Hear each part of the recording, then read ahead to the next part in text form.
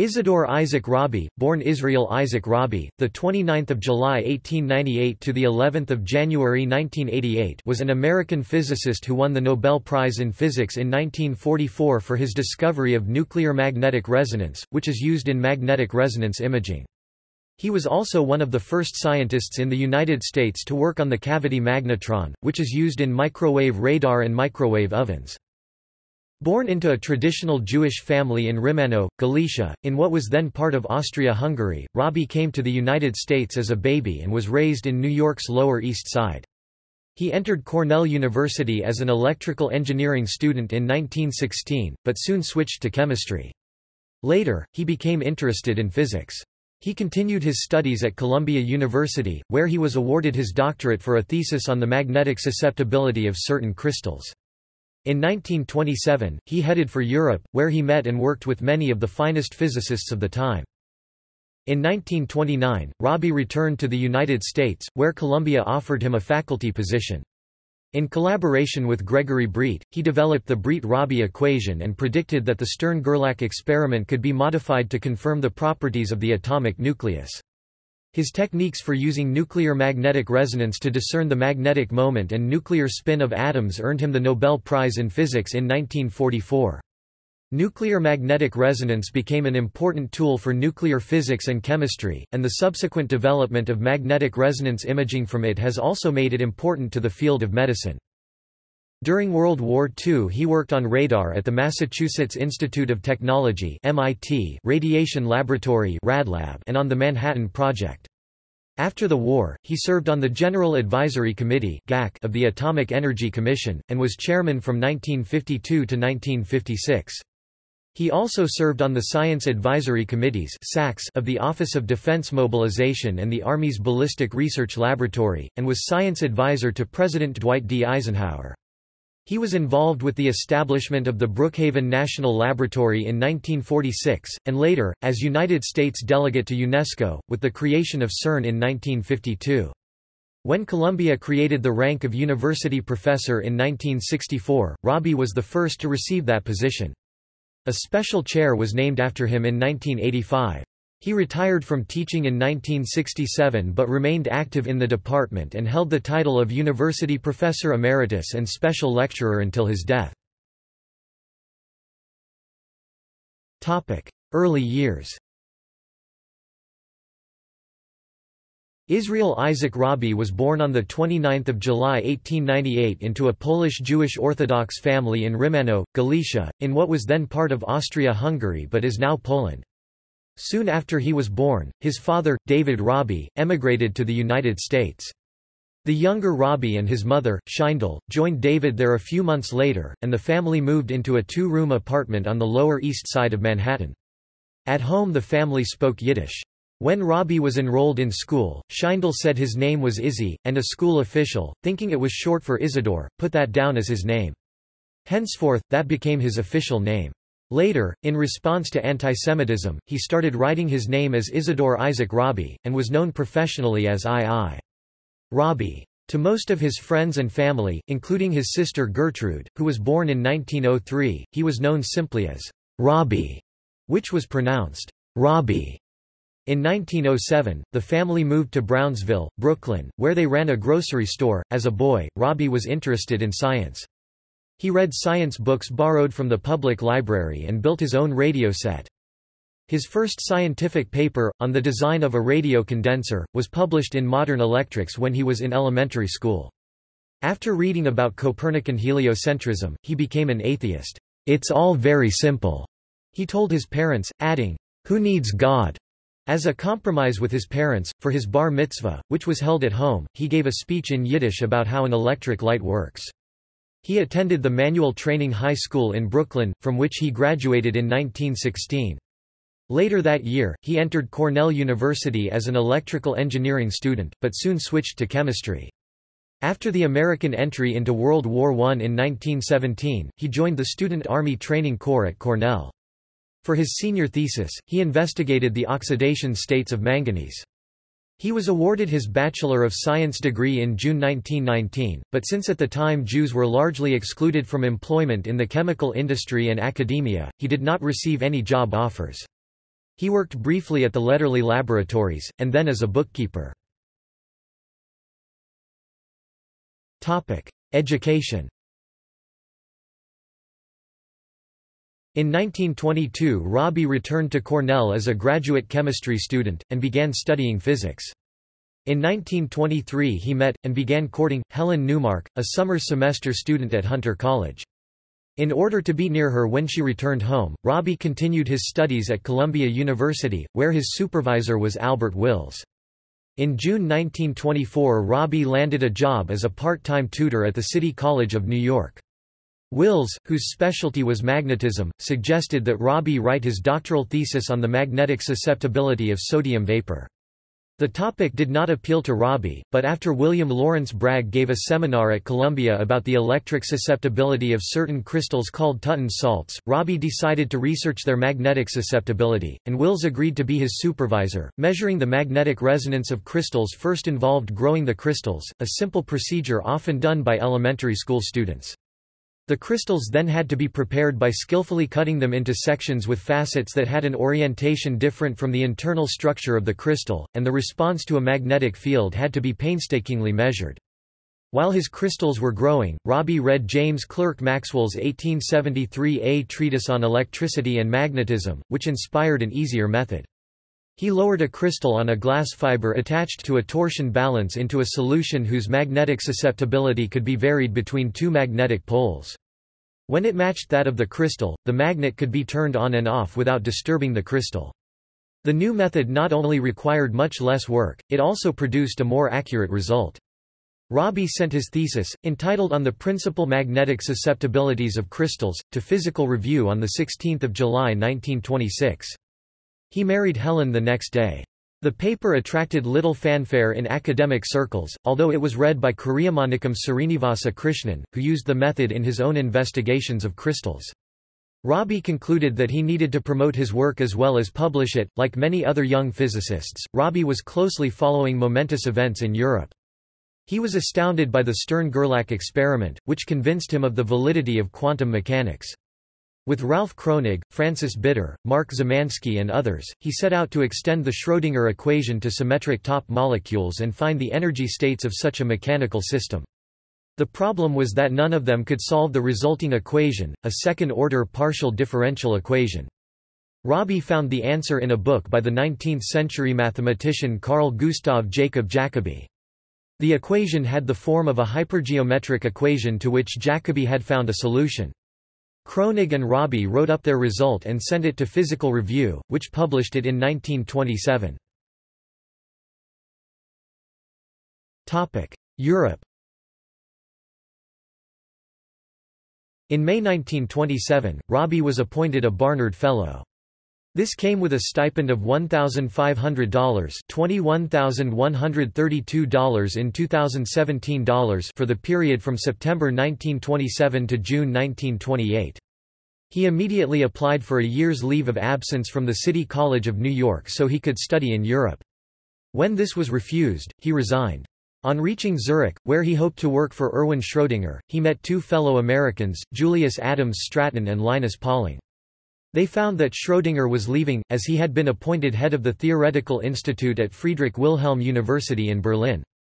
Rabi therefore decided to seek a position with Arnold Sommerfeld at the University of Munich instead. In Munich, he found two more Americans, Howard Percy Robertson and Edward Condon. Sommerfeld accepted Rabi as a postdoctoral student. German physicists Rudolf Peierls and Hans Bethe were also working with Sommerfeld at the time, but the three Americans became especially close. On Will's advice, Rabi traveled to Leeds for the 97th annual meeting of the British Association for the Advancement of Science, where he heard Werner Heisenberg present a paper on quantum mechanics. Afterwards, Rabi moved to Copenhagen, where he volunteered to work for Niels Bohr. Bohr was on vacation, but Rabi went straight to work on calculating the magnetic susceptibility of molecular hydrogen. After Bohr returned in October, he arranged for Rabi and Yoshio Nishina to continue their work with Wolfgang Pauli at the University of Hamburg. Although he came to Hamburg to work with Pauli, Rabi found Otto Stern working there with two English-speaking postdoctoral fellows, Ronald Fraser and John Bradshaw Taylor. Rabi soon made friends with them, and became interested in their molecular beam experiments, for which Stern would receive the Nobel Prize in Physics in 1943. Their research involved non-uniform magnetic fields, which were difficult to manipulate and hard to measure accurately.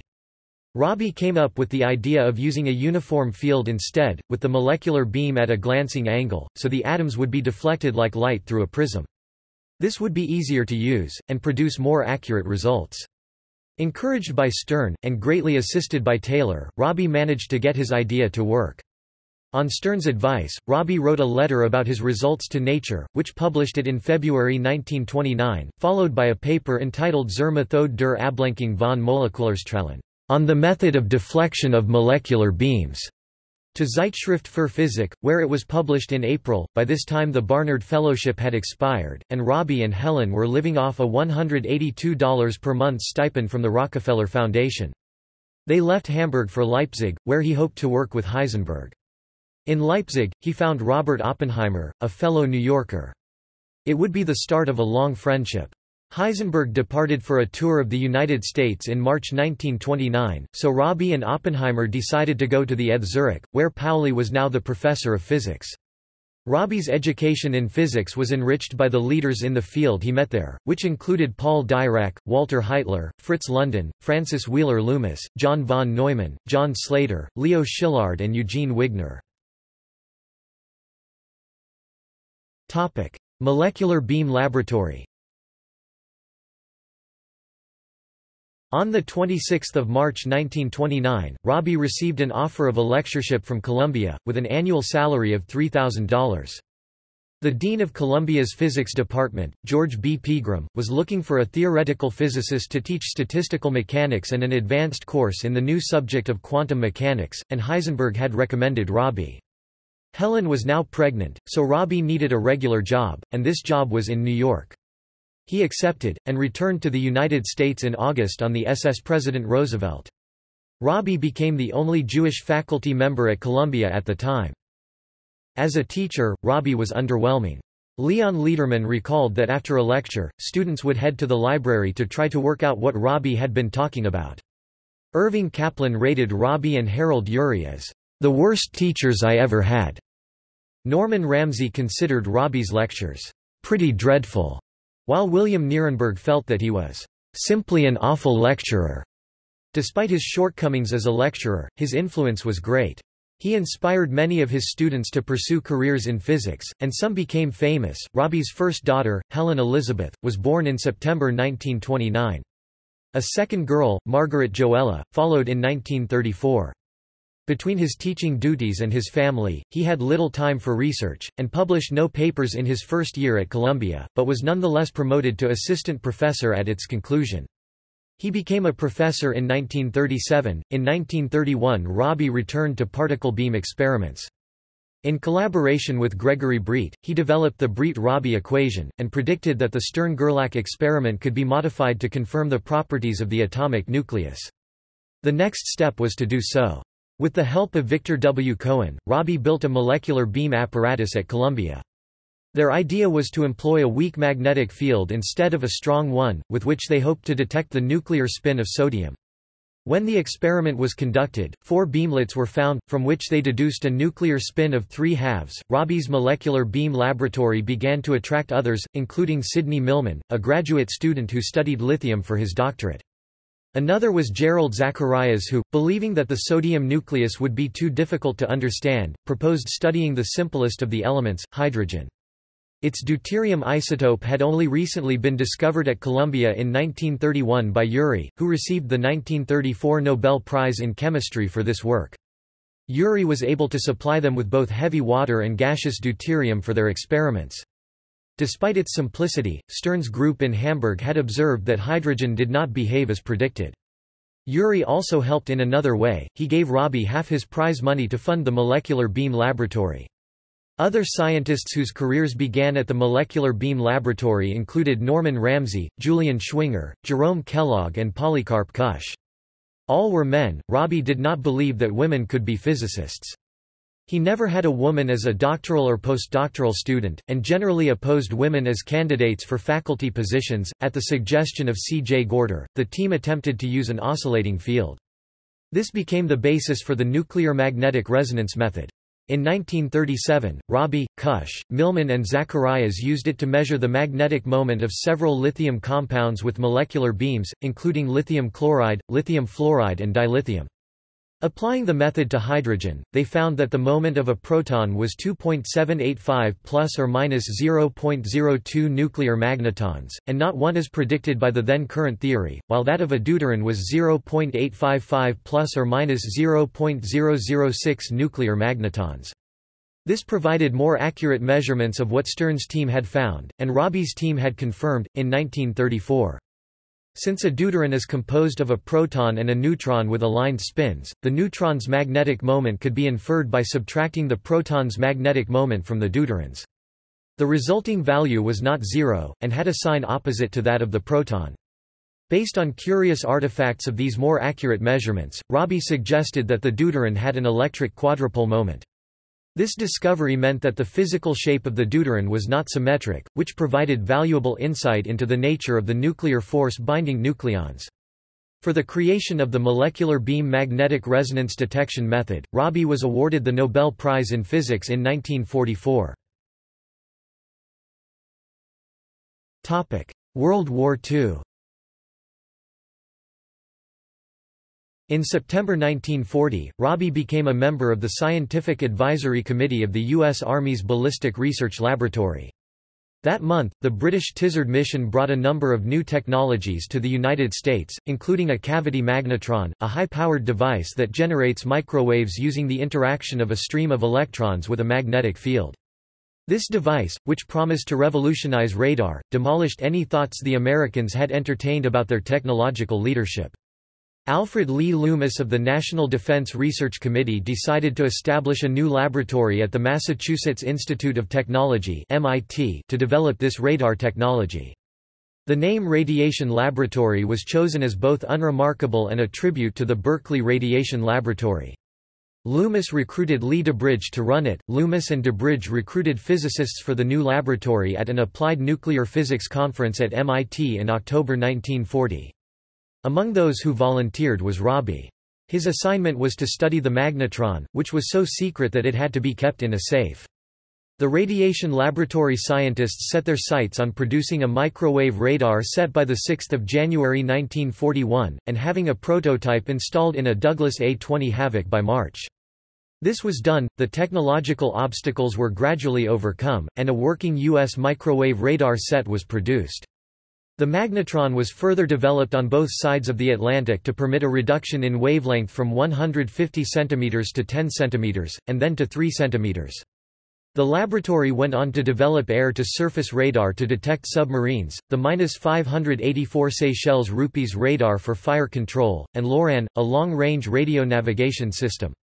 At Rabi's instigation, a branch of the radiation laboratory was located at Columbia, with Rabi in charge. In 1942, Oppenheimer attempted to recruit Rabi and Robert Bacher to work at the Los Alamos laboratory on a new secret project. They convinced Oppenheimer that his plan for a military laboratory would not work, since a scientific effort would need to be a civilian affair. The plan was modified, and the new laboratory would be a civilian one, run by the University of California under contract from the War Department. In the end, Rabi still did not go west, but did agree to serve as a consultant to the Manhattan Project. Rabi attended the Trinity test in July 1945. The scientists working on Trinity set up a betting pool on the yield of the test, with predictions ranging from total dud to 45 kilotons of TNT equivalent (KT). Rabi arrived late and found the only entry left was for 18 kilotons, which he purchased. Wearing welding goggles, he waited for the result with Ramsey and Enrico Fermi. The blast was rated at 18.6 kilotons, and Rabi won the pool. Later life. In 1945, Rabi delivered the Richtmyer Memorial Lecture, held by the American Association of Physics Teachers in honor of Floyd K. Richtmyer, wherein he proposed that the magnetic resonance of atoms might be used as the basis of a clock. William L. Lawrence wrote it up for The New York Times, under the headline, "Cosmic Pendulum for Clock Planned." Before long, Zacharias and Ramsey had built such atomic clocks. Rabi actively pursued his research into magnetic resonance until about 1960, but he continued to make appearances at conferences and seminars until his death. Rabi chaired Columbia's physics department from 1945 to 1949, during which time it was home to 2 Nobel laureates, Rabi and Enrico Fermi, and 11 future laureates, including 7 faculty: Polycarp Cush, Willis Lamb, Maria Goeppert Mayer, James Rainwater, Norman Ramsey, Charles Towns, and Hideki Yukawa, a research scientist, Age Bohr, a visiting professor, Hans Bethe, a doctoral student, Leon Lederman, and an undergraduate, Leon Cooper. Martin L. Pearl, a doctoral student of Rabi's, won the Nobel Prize in 1995. Rabi was the Eugene Higgins Professor of Physics at Columbia, but when Columbia created the rank of university professor in 1964, Rabi was the first to receive such a chair. This meant that he was free to research or teach whatever he chose. He retired from teaching in 1967 but remained active in the department and held the title of University Professor Emeritus until his death. A special chair was named after him in 1985. A legacy of the Manhattan Project was the network of national laboratories, but none was located on the East Coast. Rabi and Ramsey assembled a group of universities in the New York area to lobby for their own national laboratory. When Zacharias, who was now at MIT, heard about it, he set up a rival group at MIT and Harvard. Rabi had discussions with Major General Leslie R. Groves, Jr., the director of the Manhattan Project, who was willing to go along with a new national laboratory, but only one.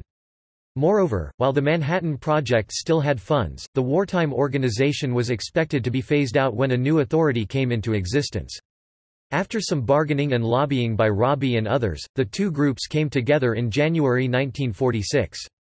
Eventually 9 universities, Columbia, Cornell, Harvard, Johns Hopkins, MIT, Princeton, Pennsylvania, Rochester and Yale came together, and on 31 January 1947 a contract was signed with the Atomic Energy Commission (AEC), which had replaced the Manhattan Project, that established the Brookhaven National Laboratory. Rabi suggested to Eduardo Amaldi that Brookhaven might be a model that Europeans could emulate.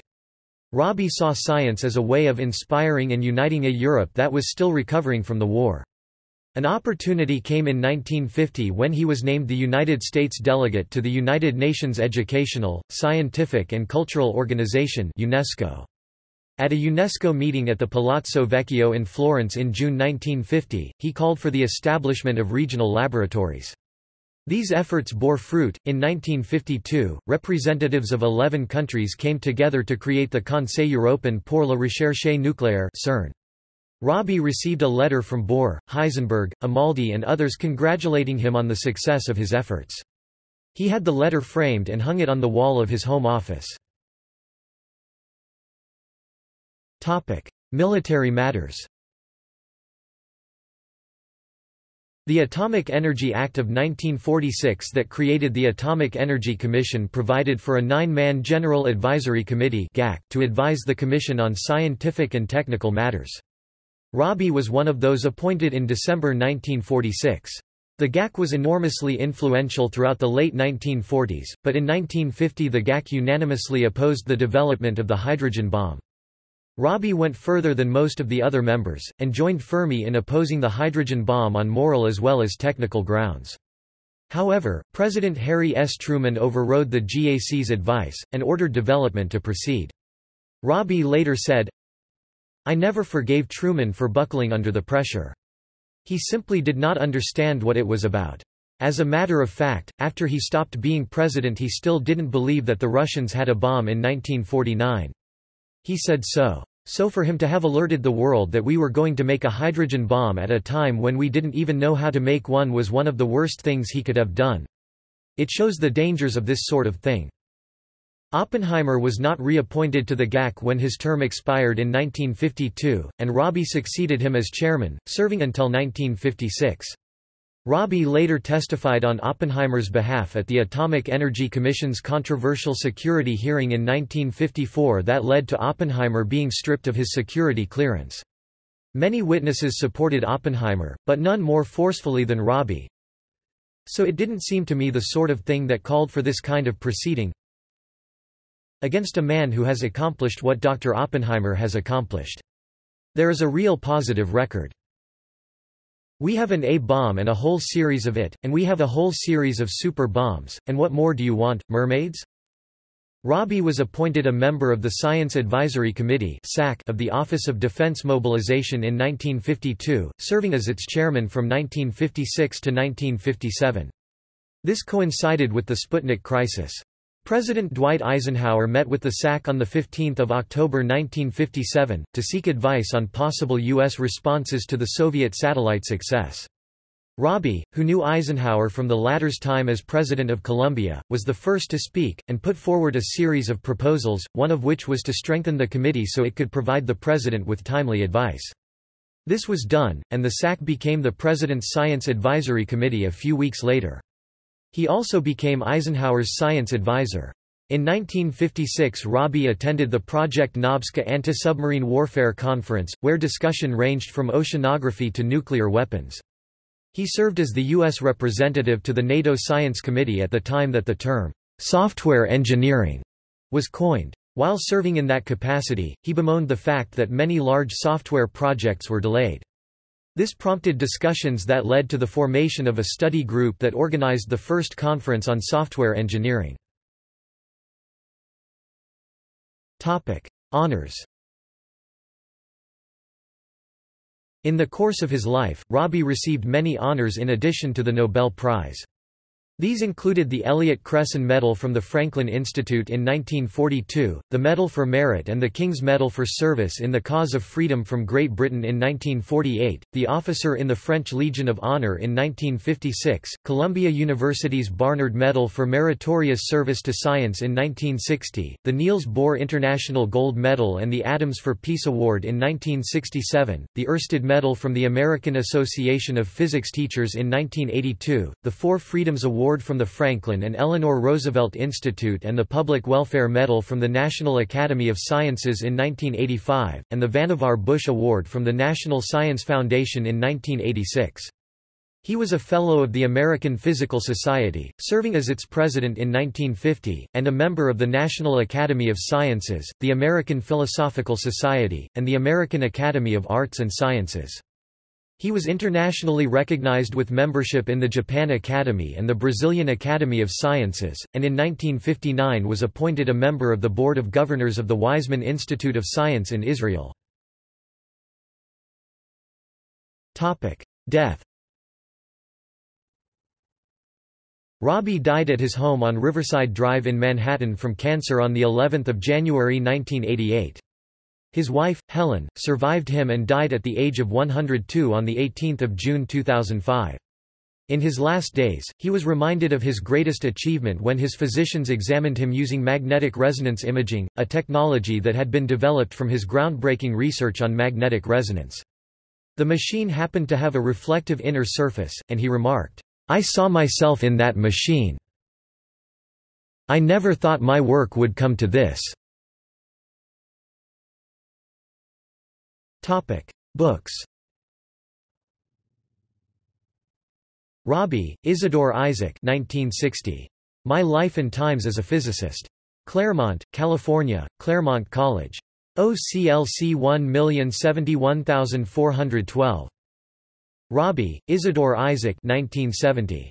Science, the Center of Culture. New York, World Publishing Co. OCLC 74630. Rabi, Isidor Isaac, Serber, Robert, Weisskopf, Victor F., Pays, Abraham, Seaborg, Glenn T. 1969. Oppenheimer, the story of one of the most remarkable personalities of the 20th century. Scribners. OCLC 223176672. Notes. References. External links. Interview with Isidor Isaac Rabi. War and Peace in the Nuclear Age, 1986. Retrieved the 22nd of March 2016. Isidor Isaac Rabi at the Mathematics Genealogy Project.